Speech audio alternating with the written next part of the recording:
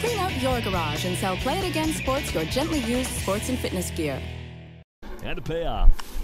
And that is popped softly right side. Long run over for the second baseman. De La Geta sliding to a knee, and he cannot make the catch. Leads at first. There he goes. 1-0 pitch. High and tight. Throw down to second. And that is not in time. Gets away from De La Geta into center field. Altman up to his feet. On his way to third. He's got his second stolen 8-hole. Payoff pitch. And that is cold third stolen pitch. Ground ball, base hit in the left field. Two-out single for Cosma extends the inning for J.C. Escara. And Cosma, runner takes first pitch. That's high, throw down. It's not in time, and Caulfield has a stolen base. It's the 1-2. And that's a soft fly ball, shallow right center. Late break for Hernandez, and he couldn't see it because of the sun. It dropped for a base hit. Hernandez fires it back in. Caulfield up to 1-2. That's a line shot right field down for a base hit. Caulfield scores. Clanton to third. He'll stop there, but J.R.D. Sarcina with his 10th RBI of the year. Additionally, everything different. Runner goes 2-2, line into shallow center field. Hernandez again couldn't see this. Wouldn't have mattered. Drops in front of him. Norris goes from first to third with ease. Held there. Weber now pitch. Sharp line drive down the right field line, and that is down for a base hit. Caulfield is over to cut it off. But De La Geta is now, not once have they had a multiple run lead and lost. And this pitch is launched by Goodhart way back to right field, and this ball is gone. My goodness gracious, a titanic home run from Matt Goodhart. A solo shot here in the bottom of the third. The first for the Saltdogs in a week. And they now lead it 3-1.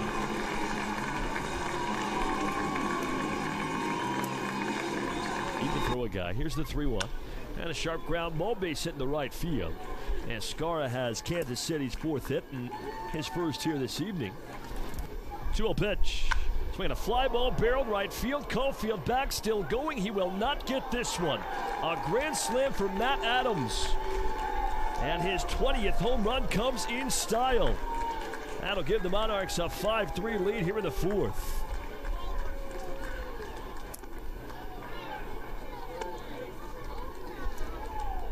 Well, you can close the book on Johnson. He's charged with 2 runs, but 3 of those go against.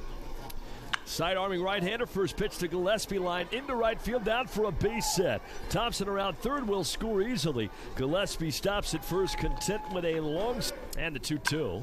That's a line shot right field, down for a base hit. Altman on his way to third. Dotel will stop at first. He now has hits at H. And the 1-0 pitch. In the air, left center field. That is down for a base hit. Will roll to the base of the wall. Altman scores with ease. Dotel up to third. He gets the wave home. There is no relay throw. And Patrick Caulfield is fired up at second pitch. And that is blooped. Right center field trouble. Altman back. Clanton in, and Clanton cannot get there. Caulfield will actually pick it up.